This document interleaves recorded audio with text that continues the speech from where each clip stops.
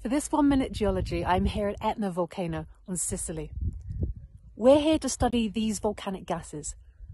These gases are the fuel that drives explosive behaviour at volcanoes and really controls the style of eruptive activity. We want to measure the chemistry of these gases, and to do that we need to get close to the vents. So we're using drones to fly right over the different vents of Etna, collect physical samples that we can bring back to the lab, and also measure the chemistry in situ in near real time. So the ratio of different gases can tell us a lot about how deep those gases are coming from, and therefore where magma is being stored.